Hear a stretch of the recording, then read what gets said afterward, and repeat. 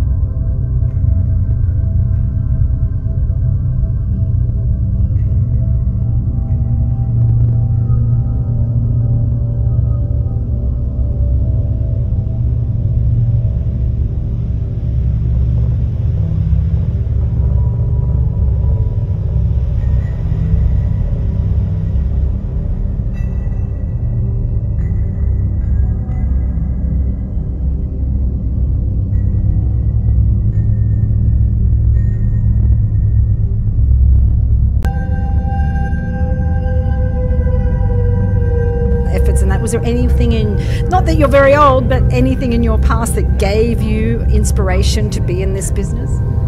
I don't think so. I did one job as a baby, and I just loved it ever since, wanted to do it again and again, and I have, and hope to for the rest of my life. It's so much fun. I think you'll do very well. Thank you very much for being here. Thank you. Bye.